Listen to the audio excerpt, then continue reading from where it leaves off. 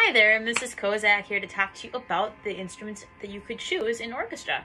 The first one I'm going to talk to you about is the violin. The violin is the smallest instrument in the orchestra, and because it's the smallest, it's the highest pitched instrument. The notes of the open string, so when I don't put any fingers down, sound like this. You have G,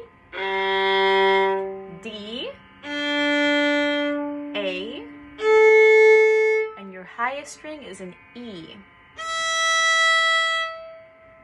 Now hearing that open E string sound made you go, ooh! There are 3 other instruments you can pick in orchestra. Not everybody likes the high sound of the violin. Now, violin and all the instruments in the orchestra can play lots of different styles of music. You can play classical music.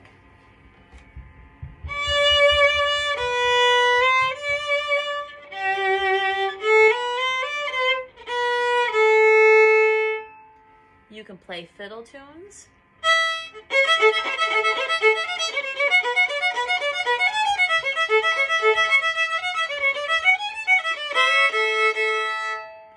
You can even play songs from the radio.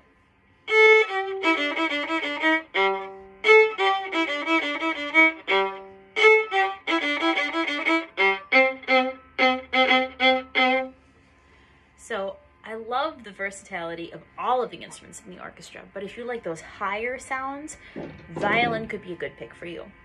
The other thing is, a lot of you haven't met me, but I'm probably taller than you because I'm a grown-up, I'm an adult. I'm actually the perfect size for a full-size violin. But there are people who are smaller than me or bigger than me. If you are smaller than me, you may play an instrument that's called a 3/4 size or a half size. We can measure your arm and figure out what size, so you're not playing an instrument that's too heavy for you and your fingers can't quite reach where your fingers are supposed to go. So I can help you out with that. So rest assured, no matter what you pick, we'll pick an instrument that's the right size for you. If you have any questions, feel free to send me a message, but start thinking about if violin is the instrument for you.